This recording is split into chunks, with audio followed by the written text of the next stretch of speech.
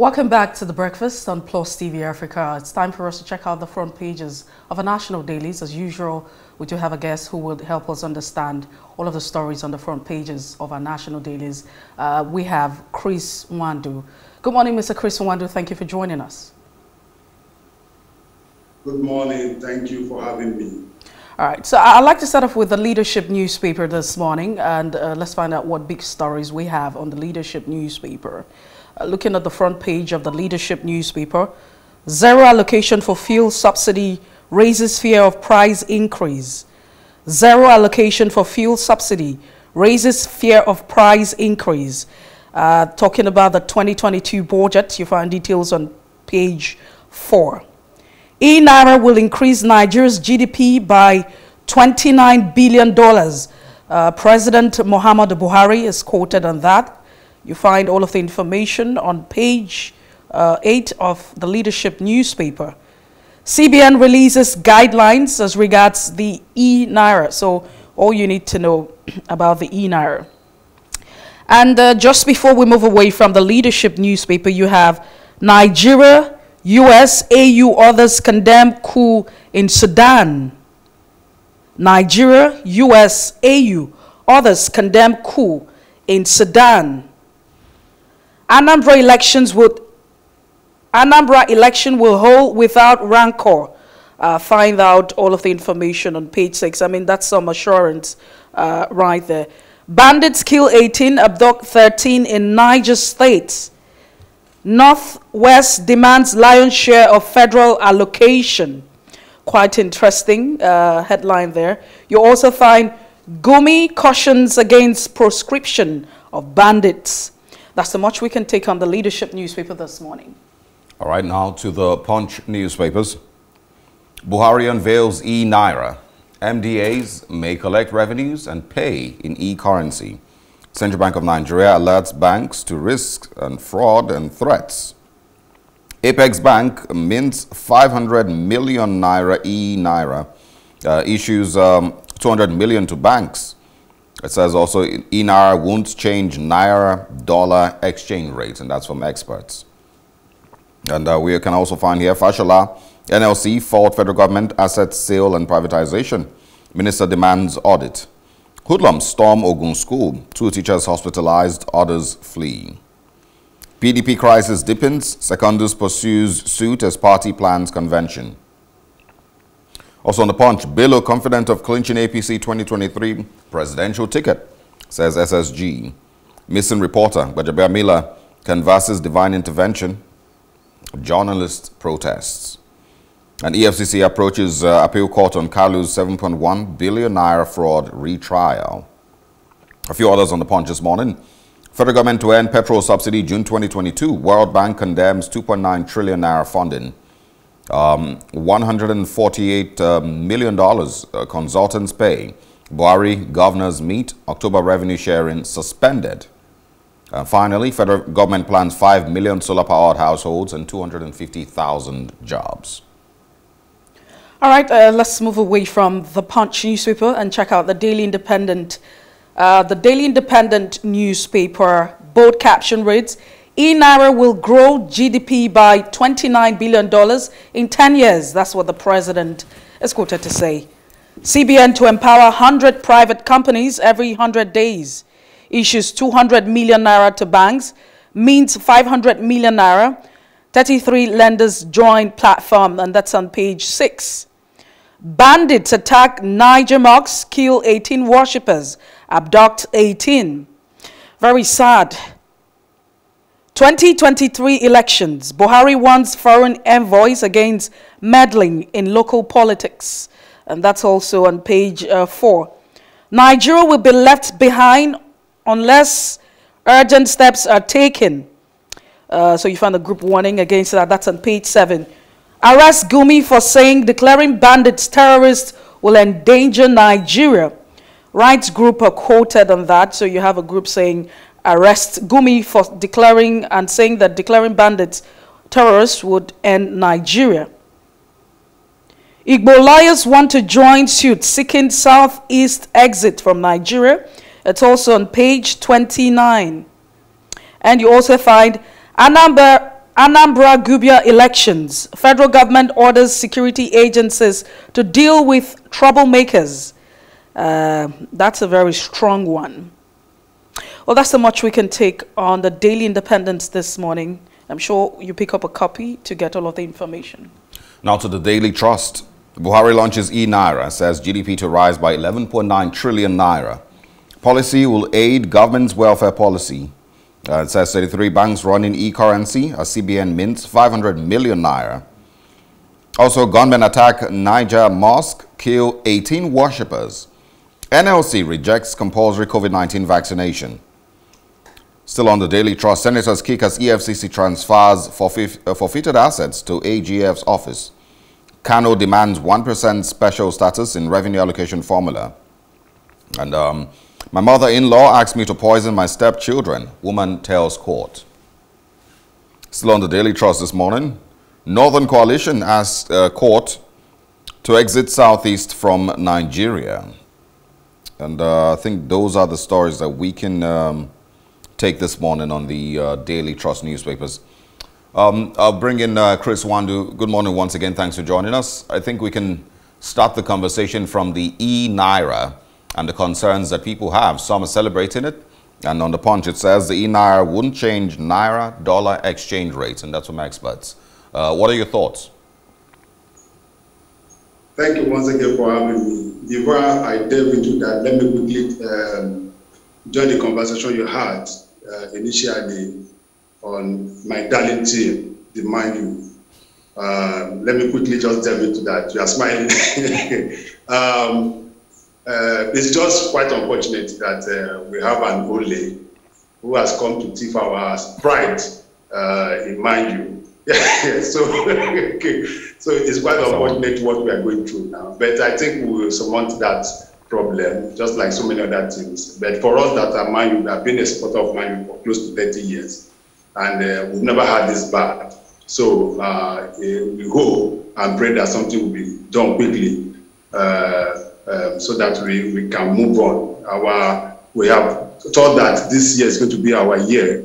Don't forget we came second last year in the Premiership. We thought that we better that this year by winning the Premiership. But what we are seeing now from Ole doesn't seem strong. And just as Messi rightly said, Chelsea had the same problem last season, and they quickly sacked Lampard. And the man that was brought turned Chelsea around within months. They won the Champions League, and they are contenders for the Premiership this year. So I hope that we'll be able to do that as quickly as possible. Ole has not given us anything since he came to Old Trafford, and we cannot continue to wait.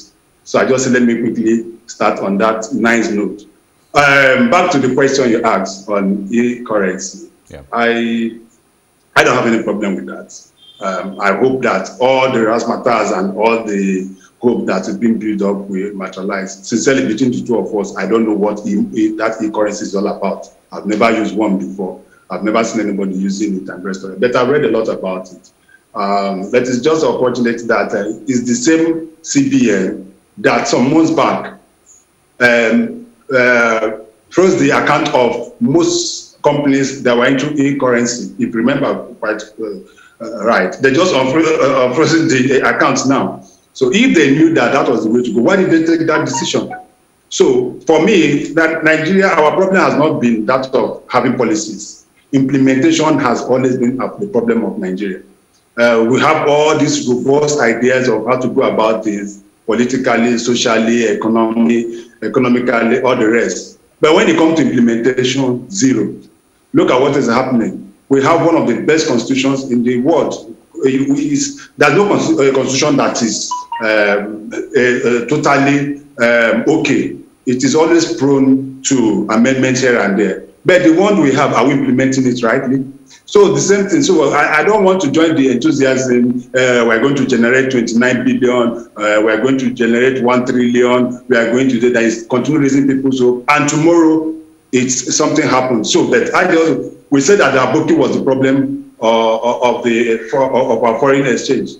But Aboki practically doesn't publish those things again. How have that impacted on the Naira as against the dollar since that? So I hope that the host being raised will be able to meet the demands of Nigeria on this issue of currency. But I still believe that what is more important is that a lot of information has to pass.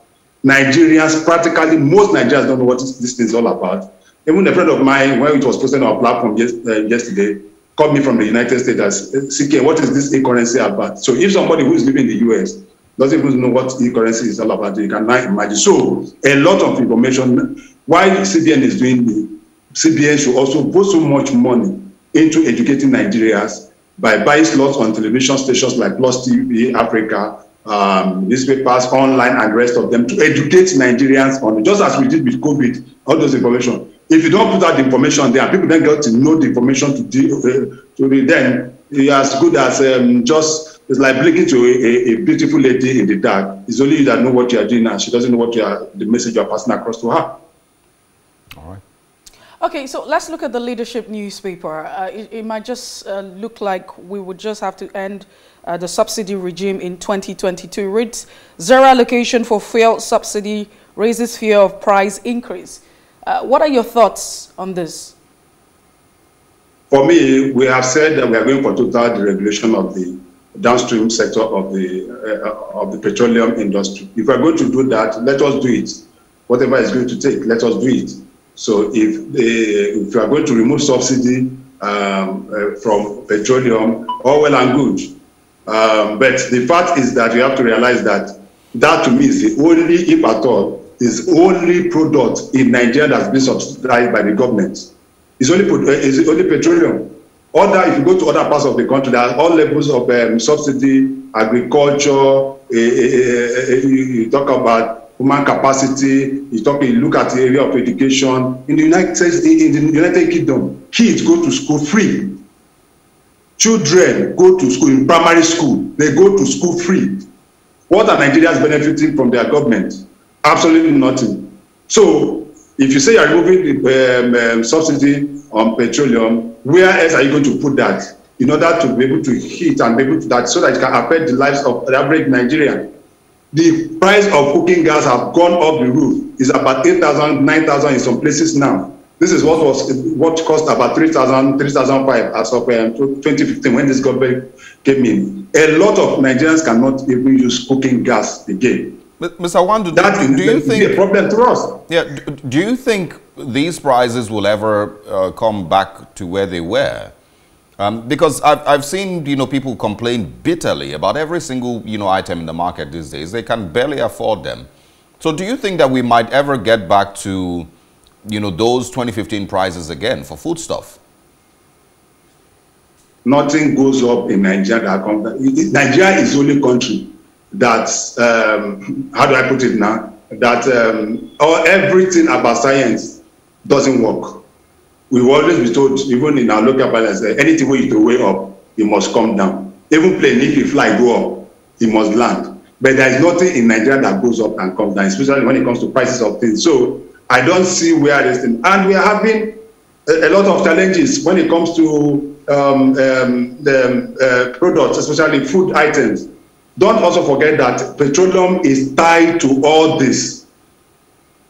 If the product, you get the product from the farm, it has to be transported through the road.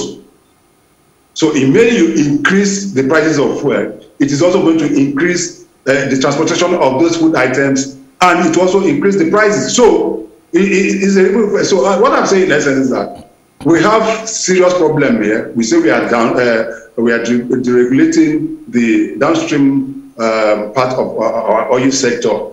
Then also don't forget that with the Petroleum Act that has just been signed by the President, most of these NNPC subsidiaries have been unbundled. DPR have been scrapped, the PPRA has been scrapped, and so many other subsidiaries. And I think just two agencies have been have come up to take care of the responsibility. But in essence, is that we should be very, very careful. If this is the only place where Nigerians are getting some kind of succor, all well and good. Let me tell you, my brother, if the petroleum prices increases, even the landlord in the house you are saying will increase his house rent. That is how it works. Even the houses that we have built in since 1950, the landlord will tell you that prices of these building materials have increased and the rest of it. So it has a ripple effect across board. So that is the situation we find ourselves. And I've always said it time and time again, like a broken record, the only way we can be able to solve this problem is by making sure that we revive our own refineries. Until we come to refine our own petroleum in Nigeria, we will continue to find ourselves in this terrible state. We vote thousands and millions and millions and billions and even trillions of naira for turnaround maintenance of all the refineries in Nigeria. No single one is producing 1 single liter of petroleum as of today. None. So whether you like it or not, this is the way. This is the only country in the world that produces crude oil, export it, and now import a byproduct like petroleum. Nowhere in the world is that being done. But the government seems to be waiting on Dangote refinery to come on stream. They want to buy into Dangote refinery. That to me is also a challenge, because that will also end up being a monopoly.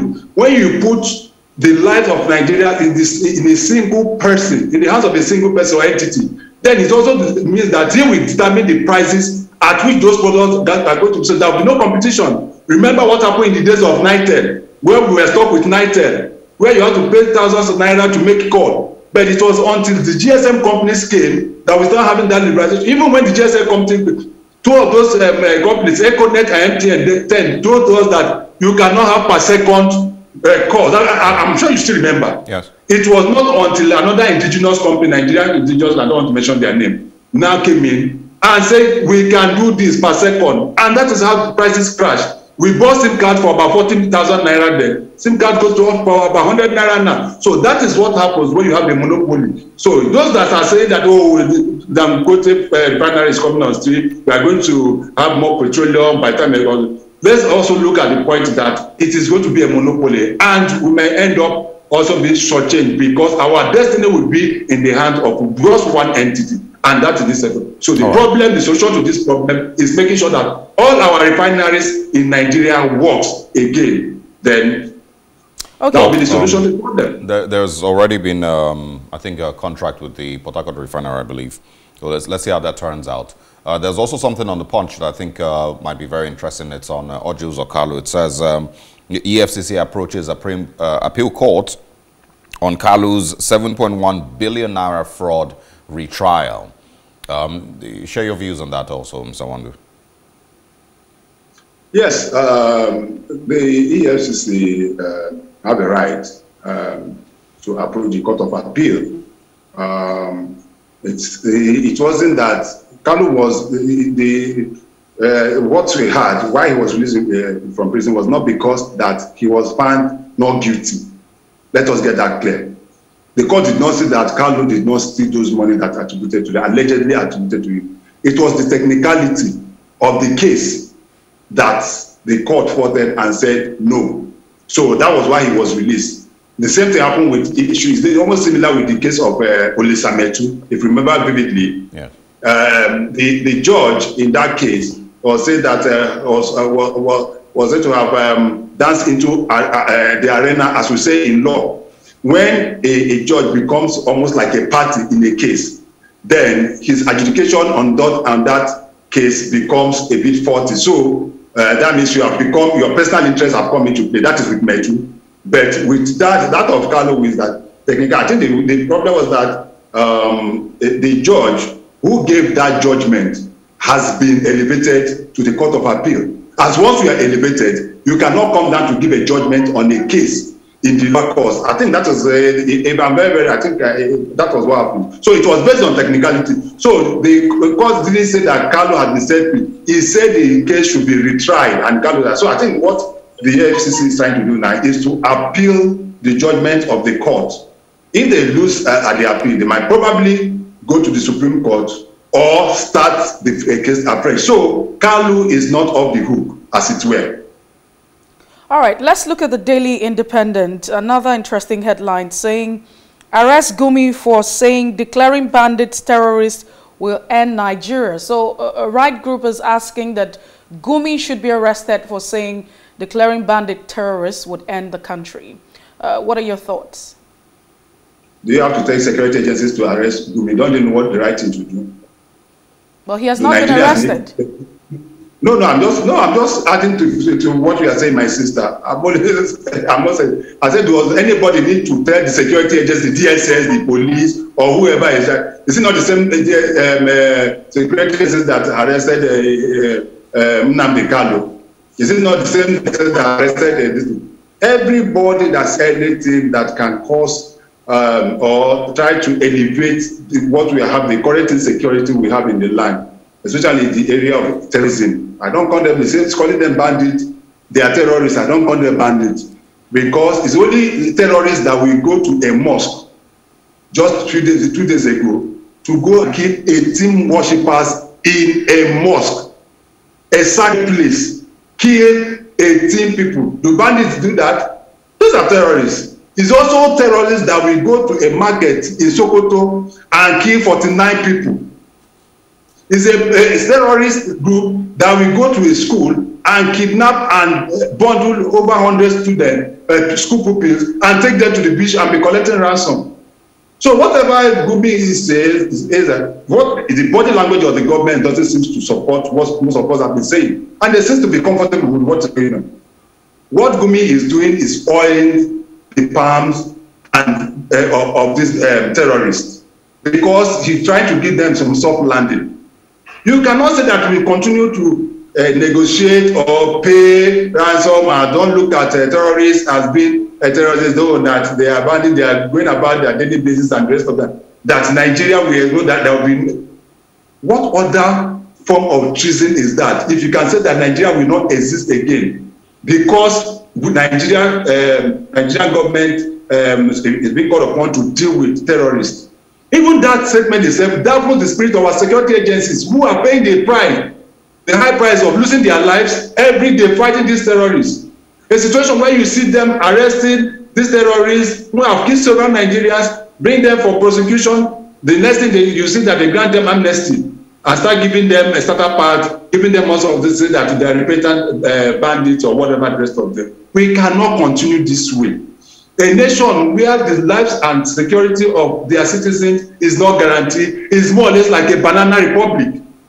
No one's life is guaranteed any longer, and that is the terrible situation we're having ourselves. So, and so many, the government also have come out to say through the Minister of Information and even AGM to say that they have about 400 people that have been identified not only as sponsors but also terrorists, and they'll be prosecuted. My brother, my sister, have you seen any name published? Have them been prosecuted? Instead, what did the AGM do? The plea came out last week to announce the sponsors of Igboho, announce the sponsors of Nnamdi Kanu. What of the sponsors of terrorism that is practically grounding the whole of the North, where the AGF comes? He has not named a single person, and that is why we're having this kind of issue, where some people believe that some people seem to be untouchable. If you are from one part of the country, you seem to be an untouchable. But it is even the North, where Gumi and his cohorts come from, that is even getting more affected. Just last week, the rail track from Kaduna to Abuja was bombed, was destroyed, and they said they repaired it as good. They've tried the roads, they've succeeded. They tried the rail, they succeeded. Where are they going next? Don't be shocked if it could be the end, God forbid. So I think until something gives, and this government give us the assurance that nobody is a sacrificial lamb, we will continue to face this dilemma we are finding ourselves. And some people are not helping the matters as well. Even Governor El-Rufai, who initially initiated this idea of negotiating with these terrorists, have come out to say that they should be declared terrorists. 36 speakers of houses of assembly came out last week also to say that these people should be declared terrorists immediately. But see Gumi, what he's saying, and nobody is speaking me up. There was a point that said he was arrested or he has been invited by the. He came out to say nobody invited him and he's in his house. What do you make of that? Well, still talking about, the insecurity challenges, and our approach to dealing with these issues.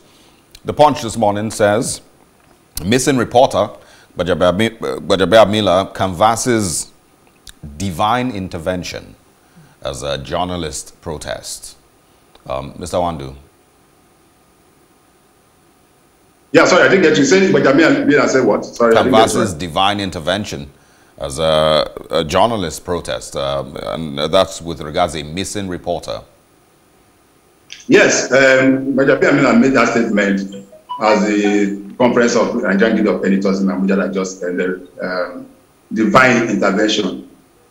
Although some people have said that I'm not a good student of the Bible, that there's nowhere to state in the Bible that God helped those that help themselves. But yeah, right from when I was in primary school, I've been hearing God help those who help themselves. If you don't help yourself, there's no divine intervention. God will not come down from heaven to come and help you. It's not possible. That is why he gives you leaders. That is why he gives you brain. That is how he gives you all the necessary virtues to work with.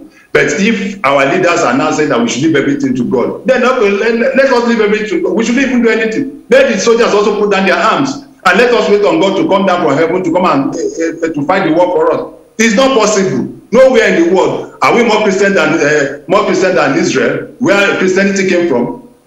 Are the Israelis not fighting? Are they not dealing with terrorists? Are they not killing them? Are we more Islamic than those in Saudi Arabia? In Saudi Arabia, now not fighting terrorists. Are they not dealing with them? Is it not happening in Iran? Is it not happening in Iraq? Is it not happening in Syria? Nowhere in the world will anybody say that he's waiting on divine intervention to solve Nigeria. We cannot divine intervention, and that is what they have been using to divide us. When the elites find it convenient, they use religion, they use ethnicity to divide Nigerians. Then they also should resign and let God take control. Let God take control of a House of Representatives, and God should be just be administering the House of Representatives instead of Benjamin being the Speaker of the House of Representatives. It is like that we just come down from this unreasonable talks. We need to do the needful. Any country that needs to progress has to do the right thing. Doing the right thing, you cannot continue to do the same thing every time and expecting a new result. It's not possible. The leaders, our leaders, should be very, very holistic in their approach to issue. One, they are totally disconnected from the people. Even the members of the National Assembly and legislators, they are disconnected from their constituencies. How many of them go to their constituencies to even hear what their constituent members are saying? It's only when you see the next election come, you see them, they'll be running and going up and giving a grinding machine, motorcycle, and the rest of them. And that's where it ends. What we need now is leadership. What we're lacking in Nigeria now is leadership. We don't have the right type of leadership we need to take us out of the current problem we're having. Be it security, be economy. Until we have the leadership at the highest level, both at the federal and the state level, where we have leaders who can be able to take and approach some of this issue from nationalistic angle. We will continue to. I'm not talking only of the federal government. I'm also talking about the states. What are the governors doing? If you go to practically everything has collapsed in the states. Everybody is waiting for Abuja. They cannot even think out of the box to be able to raise IGI within their various states. To be able to do what they wait for is every month they go to Abuja to go and collect stipends and share it among themselves, and we move on. We don't need any divine intervention. What we need is human intervention and getting leaders who can look at our problem and be able to solve it for us. That is why we elected them. If they cannot be able to do that, then let them resign. Okay, so it's there's always a human part to every miracle. Just so, as you would want to say that faith without works is dead. Okay, let's quickly check out the Daily Independent newspaper this morning. Quite interesting. Anambra governorship elections. Federal government orders security agencies to deal with troublemakers. The elections hopefully on the 6th of November, and the federal government is saying there will be an overwhelming presence of, security to ensure that elections happen. Another instruction is that they should deal with troublemakers. What do you make of this statement? The Anambra election must hold, irrespective of whatever anybody does. That election must hold. It is now within the ranks of the security agencies to make sure that they secure Anambra, to make it possible for voters to come out to pick a candidate of their choice who is going to be the governor of that state for the next 4 years. For anybody, I've seen iPod talking about sit at home, no sit at home, anybody that comes out. Yes, it's going to affect that. But what you can be rest assured, there's going to be voters apathy. Because already, you see what happens every Monday in the Southeast, irrespective of whatever it was, people still stay at home because of fear to their lives. Now the Anambra State government are even got a bit further to say, okay, since you people are sitting at home on Mondays, we are moving the school, moving schools to Saturdays. So no school on Mondays. The Saturday we're going to have schools. People is going to school on Saturday. Will that solve the problem? That won't solve the problem. But for the November 6th election in Anambra State, it is, if it does not hold, security agencies should be held responsible, and that is a fact. Because we are having an election in just one state out of 36 states. They were not having an election in the whole of Nigeria. So they have no reason not to be able to secure Anambra for that election to hold.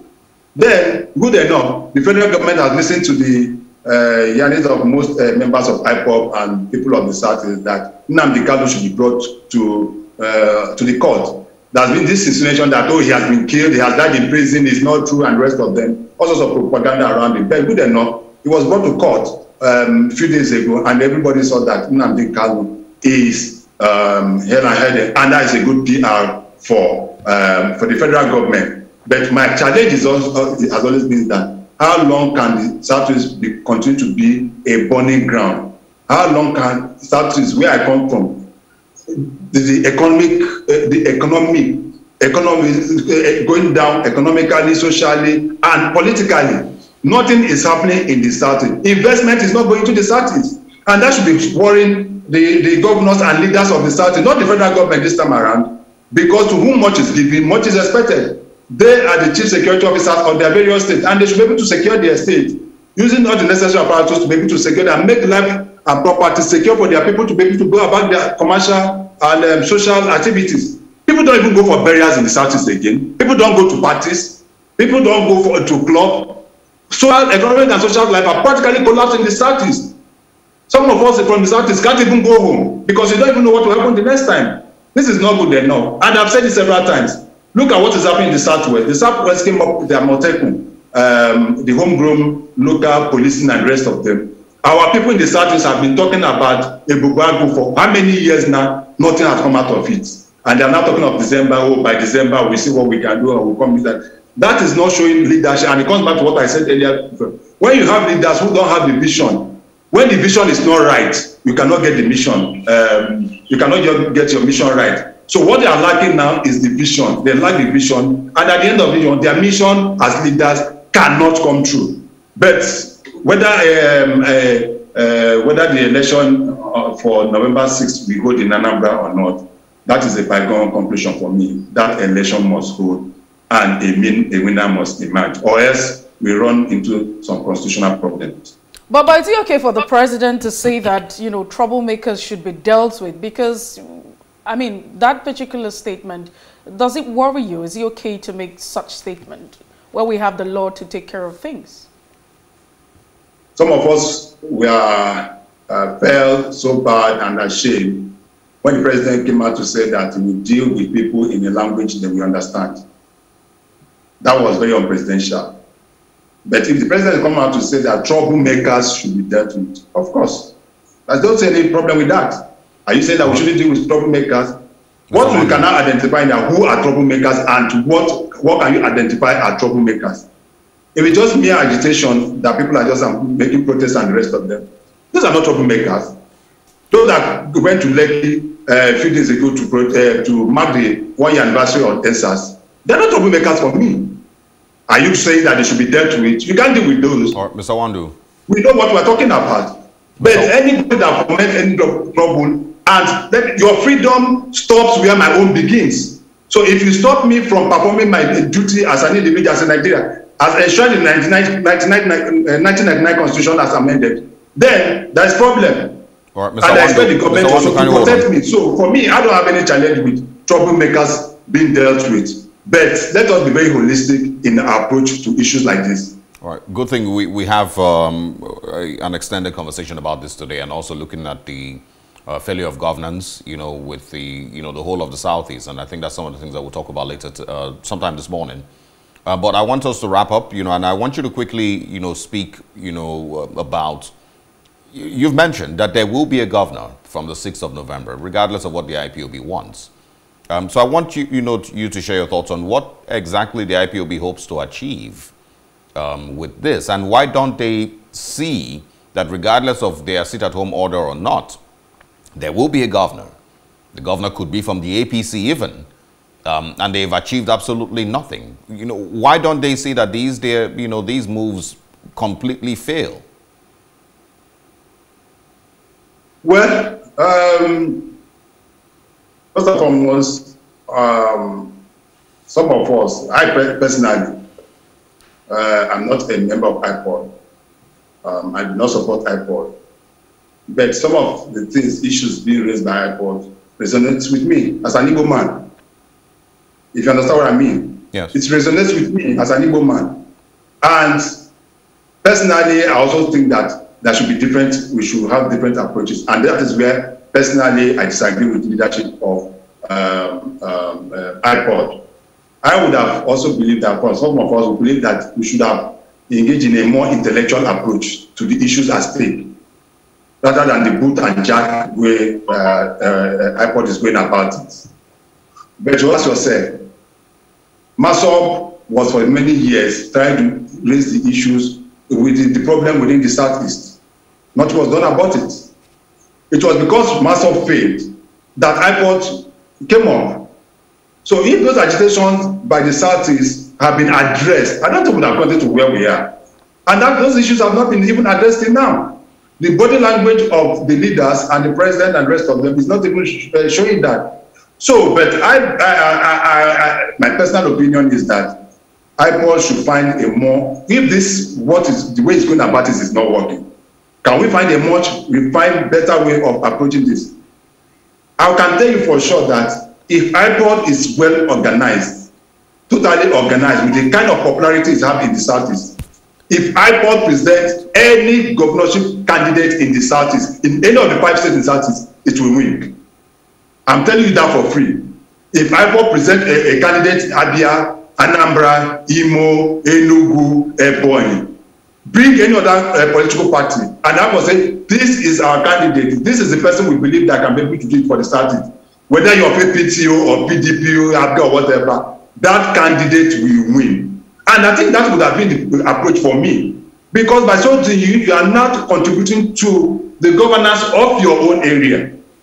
Your voices will be counted. You cannot make your own, make your own inroad, make your own. Some of those things you are agitating for, you bring it to the fore.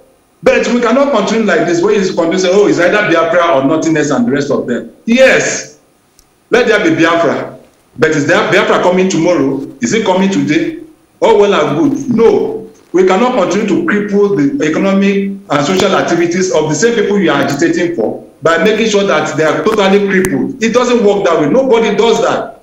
You should be empowering your people, not improvise them. And that is a problem. That is the only problem I have with IPOD. But whether the message they are passing across, whether it's right or not, for me, totally I agree. If it's for agitation and the emancipation of the Southeast, and some of the things so many of us have been talking about for so many years now, the neglect that is so paramount, and somebody is coming and telling, oh, you are talking of neglect. We are giving you, don't you see the second Niger bridge is about being completed, and I ask, is it only the people of the Southeast that are going to use the second Niger bridge?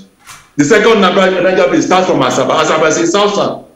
And it takes everybody that goes to the South South through, they'll pass through there, and other parts of the country. So don't tell me that, oh, you are giving the people of the Southeast second Niger bridge. That is an achievement. That is not an achievement to me. Don't we have the third mainland bridge in Lagos? Is it not the federal government that built the third mainland bridge? Don't we have bridges in other parts of the country? So why would you fronting the second Niger bridge as something very, very important they are doing for the South? It is not for the South, it is for the betterment of Nigeria. Yeah, there's nobody in the South is going to carry that bridge on the head. Yeah, absolutely. And I think, I believe there's, lots of people around the Southeast or from the Southeast who also agree with your perspective.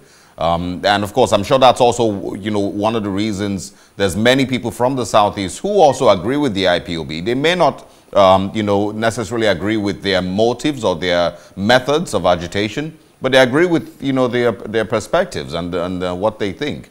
But what I'm trying to figure out here is how come, or does this really tell the level of thinking of the IPOB? And I'm talking right from Nnamdi Kanu to a powerful, to those on ground who really have continued to push the same narratives. don't they see that it's not working and it's not leading to any, anything beneficial for them or for the people of the Southeast? Because Nnamdi Kanu would not be released because he shut down the Southeast. Even if he shut it down for 6 months, he would not be released. That's one. Second, there will be a governor, from the 6th of November in Anambra State, regardless of what the IPOB says or what they do. Even if it is 5 people who come out to vote, there will be a governor. And so don't they see that these tactics and these, the approaches that they have are failing and they're not in any way useful? What happening is the carrot and stick approach. That is what is happening in the Southeast now, what you call the carrot and stick approach. Now, that agitation won't have come to place if the leaders and leaders of thought in the Southeast have been doing what they're supposed to do. It's because there's this distrust between the younger ones in the Southeast and their leaders. Is it with Ohanese? Is it the governors? Is it those representing them and the rest of them? The average youth in the Southeast have seen these people as sellouts. And what they are trying to do is to take their destiny in their hands. And they are believing that if they don't make their voices heard, then nobody is going to hear them. And that is why some of them are going this narrow way. And I will tell you for free once again that it's not everybody in the Southeast that agrees with IPOB. It's not everybody that is a member of IPOB. It's not everybody that agrees with the approach. But the common ground for everybody in the South is that the message being passed by IPOB, is it right? For me, I'll look at the message, not the messenger.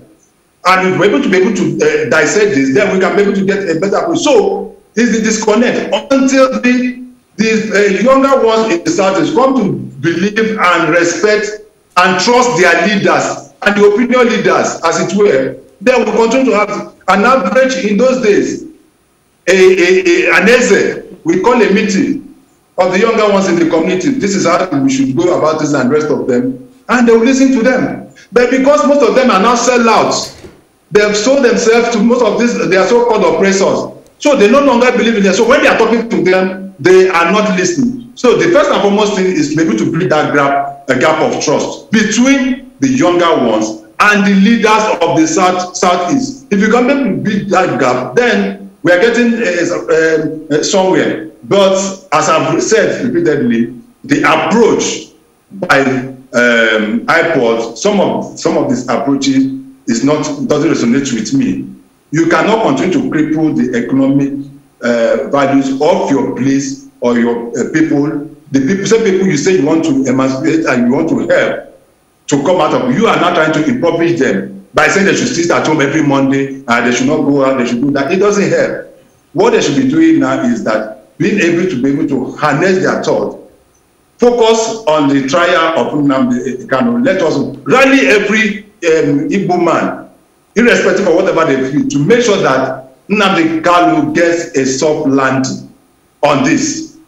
When we've done that, I want to see some kind of discussion between the federal government and Nnamdi Kanu. No matter what, you cannot remove Nnamdi Kanu from the equation. It's not possible, irrespective of whatever you call him. He has followers and he has people that listen to.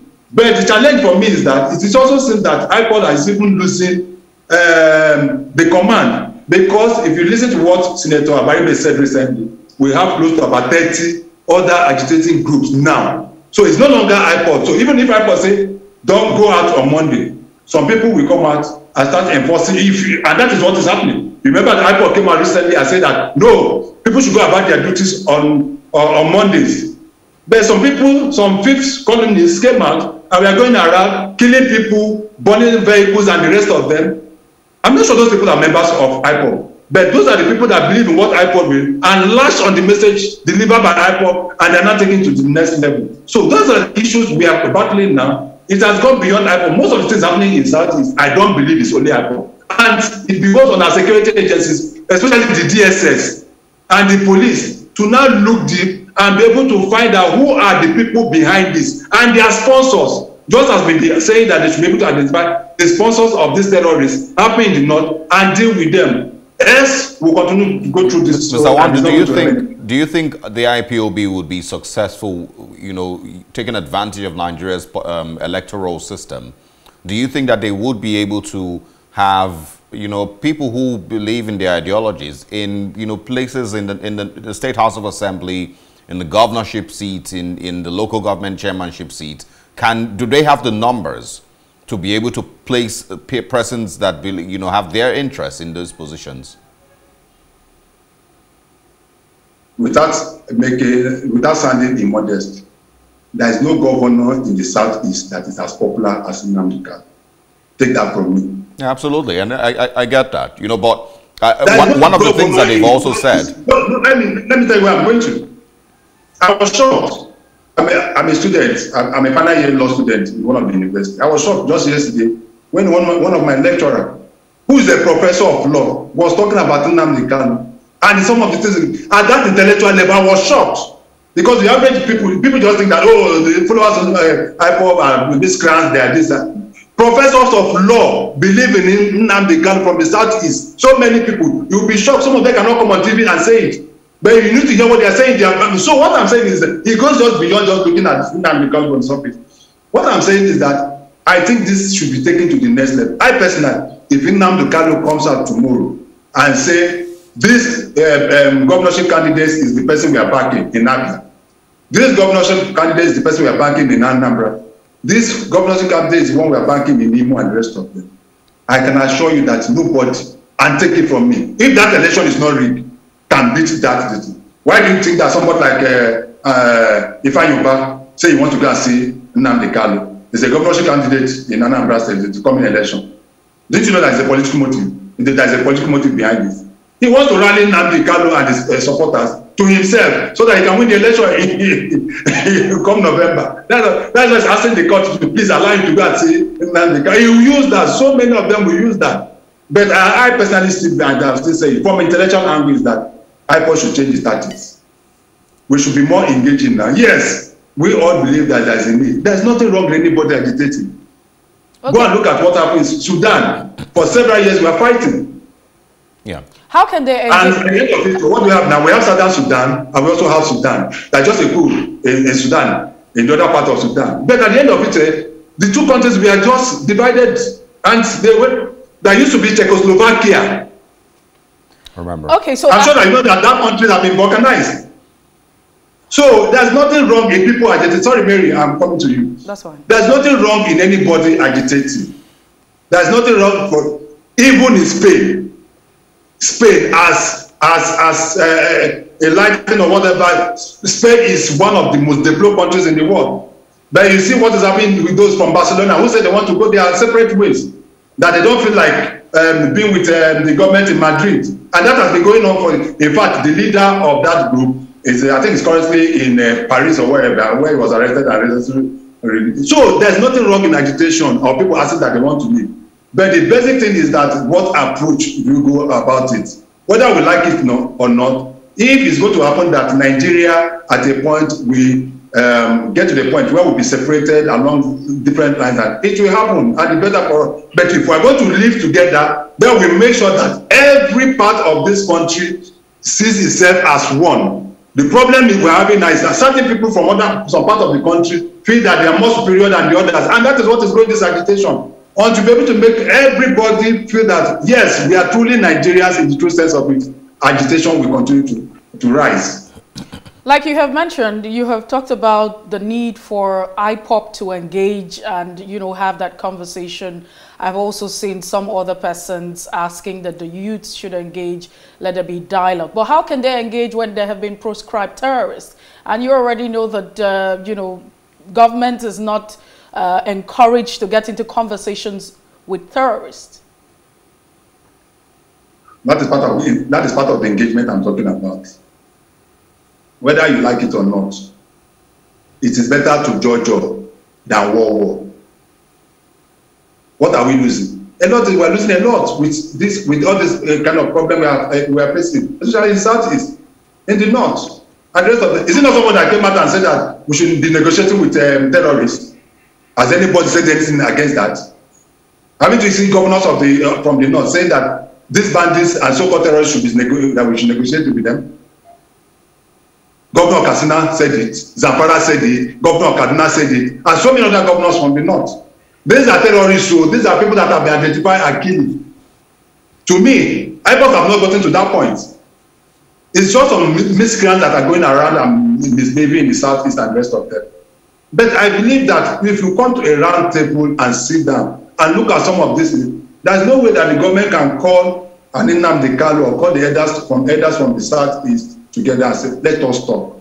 There's no way the elders in the Oni of Ife just came out from a meeting with the president just a few hours ago. I'm sure you listened to what he said. You must have heard what Oni said, where he said the president reported Igboho to him, yes, and the rest of them. That is how to go about it. So if you have those leaders of thought, you can be able to make them to bring these people to the table and let us discuss what are the issues. They have, if the NLC have problem with the federal government, they issue ultimatum. They say this and what we want. As we have problem with government, they say this and this. What will government do? Government will call us to come, let us negotiate.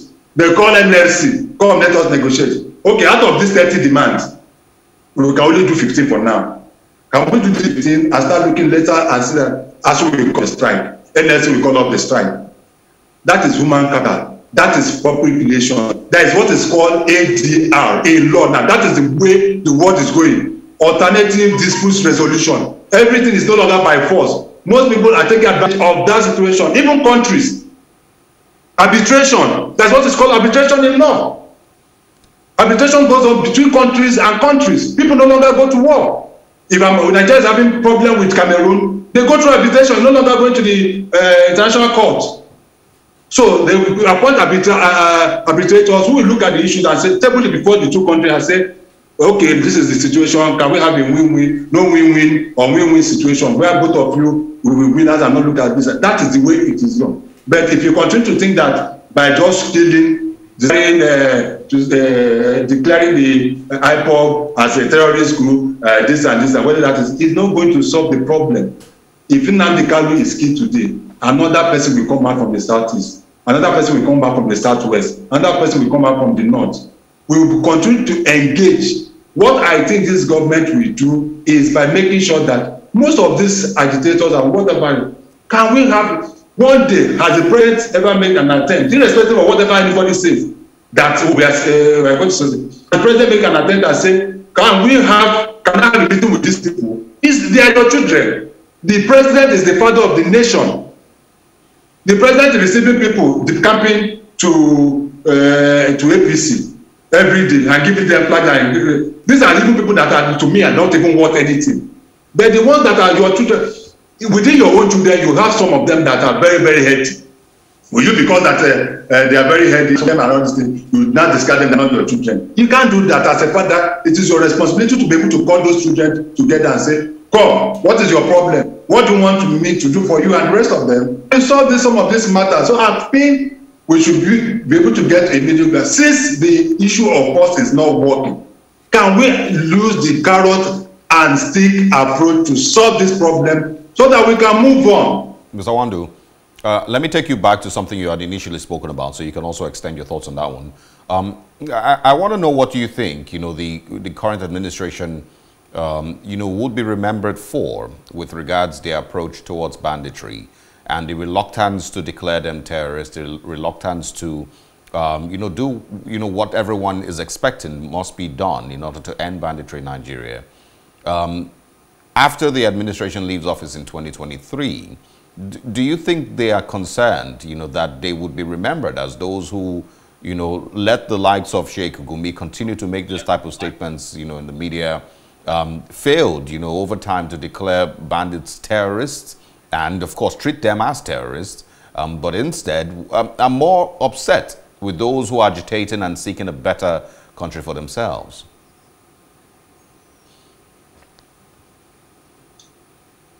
I hope and I believe that after the end of this regime, we'll have a more pragmatic approach to these issues. What is happening in the North, especially now, is because of the body language of the leaders, and especially the president, that they put the ball right on the table of the president. I said it before. If the president had been decisive in dealing with these people, we won't be where we are today. Anybody that supports such I don't see a difference between Gumi and whatever Nnamdi Kanu is doing. If you are saying you are supporting terrorists, then you should also be treated in the same manner. You cannot come out and be telling us that terrorists are not, they are not terrorists, they are bad, they are people that are going about this thing. By supporting that, that means you are supporting their action. And you should be held responsible for that. So, my belief is that come 2023, depending on who becomes the president, if it's somebody that is more nationalistic and open-minded in heart, and you take this squarely by the horn, and this might just bring this to an end. Don't forget what happened before the coming of Musa Yar'Adua, during the time of Musa Yar'Adua. There was serious agitation in the Niger Delta. You saw what was happening in the Niger Delta. But you saw the way former late President Yar'Adua handled the issue of the Niger Delta. And immediately that everything died down completely. The use of force was used. The carrot and stick approach was also used. And they were made to see reasons. So, and at the end of it all, there was a middle ground. Those that are killing, those ones are even have a reason for agitating. Those that are killing in the north now, what is their reason? Is it an agitation? Is it that they are marginalized? Is it that their children are not being sent to school? Is it because they are not getting what they are supposed to get from Nigeria? It's pure criminality that is going on in the north. And that is why we believe that the president can be more decisive than he is currently. Okay. The hands of our security agencies are tied.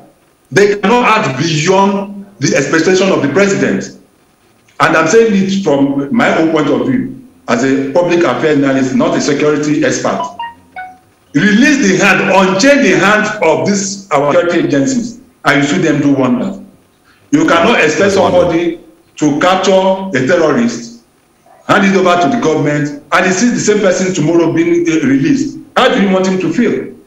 So there must be a situation where on a daily basis, the governors of Borno State and some of the north will be calling cameramen, calling us journalists to come and see them releasing so-called repentant this thing and giving them all the necessary publicity, and the rest of them does not help matters.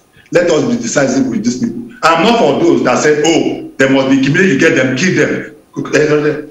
It won't work. Nigeria is a signatory to so many conventions across the globe that have to do with human rights. So you cannot just pick people and kill them. Even in war situation, if you capture somebody that you are at war with and raising the white flag, what do? You don't kill the person. If you do, you'll be charged to the International Court of Criminal Court. But the situation, as I said, 123, if we're able to get leaders that can see this from, not from a microscopic approach, from a broader eye, who don't see these people, some people as their brothers and others are not being their brothers and the rest of them, then we don't forget that this thing started from Fulani herdsmen. Yeah. All right, Mr. Nwandu, that is where this problem started from. From Fulani herdsmen, they now move over to bandits and now they are terrorists and the rest of them. Yeah. Something must give, and the president must show leadership, and that is it for me. Okay. It's a really important conversation.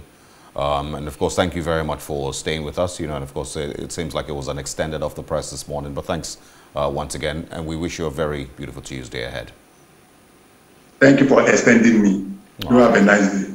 And now, of course, since we already had mentioned, or he already had mentioned 2023 as part of our discussions this morning, the Muslim rights concern, Murik, has stated that it will only support a Yoruba Muslim candidate for 2023. And we're going to be speaking next with the director of Murik, Professor Ishaq Akintola. He comes up next here on The Breakfast. Good morning.